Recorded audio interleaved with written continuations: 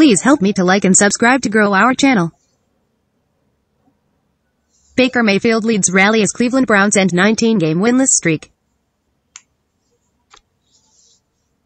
Cleveland Baker Mayfield was unlocked from the bench and helped the Browns unlock free Bud Light for their thirsty fans as Cleveland overcame a 2-touchdown deficit to defeat the New York Jets. 21-17 on Thursday night, the franchise's first win in 635 days. The Browns' previous victory came on December 24, 2016, when they beat the then San Diego Chargers.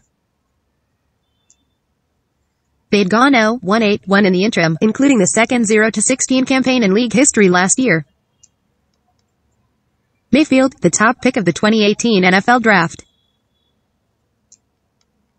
replaced concussed starter Tyrod Taylor before halftime. Cleveland was trailing 14-0 and immediately ignited a stagnant offense in his regular season debut. Mayfield was sharp and decisive all night, completing 17 of 23 passes for 201 yards.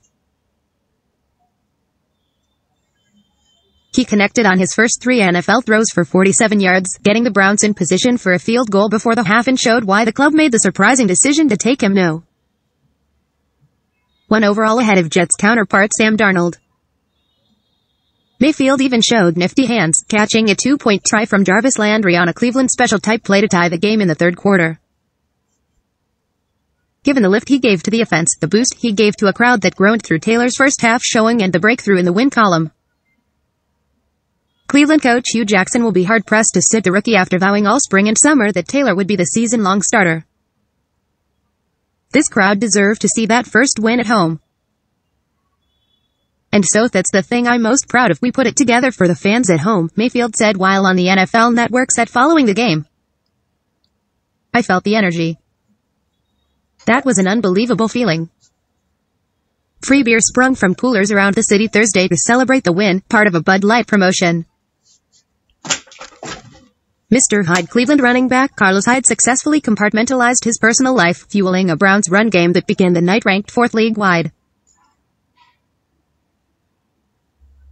As he was awaiting the birth of his child, Hyde consistently churned out large chunks of yardage on his way to a game-high 98 yards and 2 touchdowns, including the game winner with 43 seconds left.